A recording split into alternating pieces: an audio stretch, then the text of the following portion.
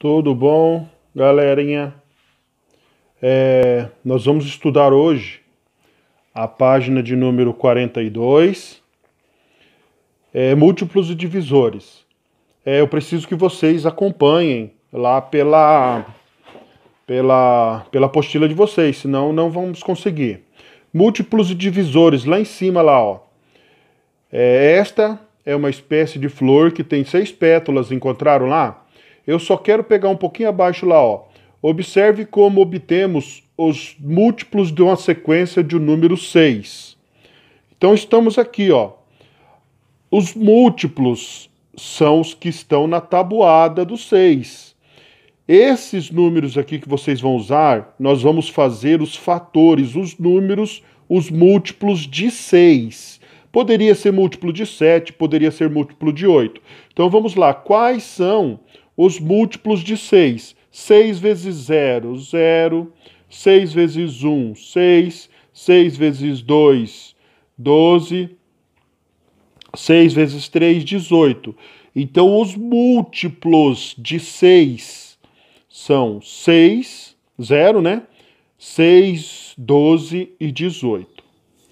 Aí, lá mais abaixo, nós temos ali, lá na tarjetinha lá, galera, ó. Lá nessa tarjetinha aqui, ó.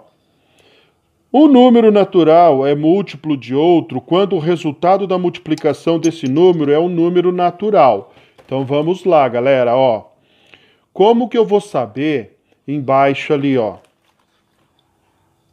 Complete a sequência de múltiplos e responda a questão.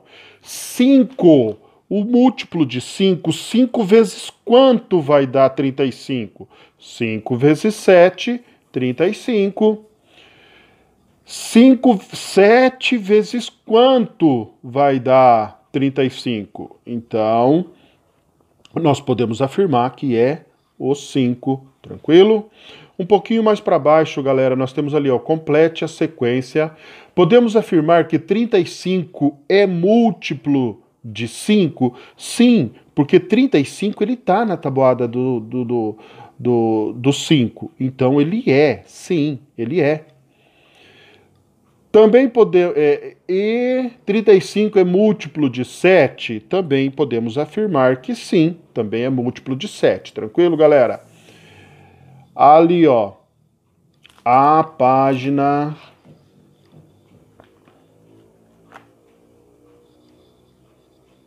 Para saber se o número é múltiplo do outro, podemos usar a divisão, como é a opção inversa da multiplicação.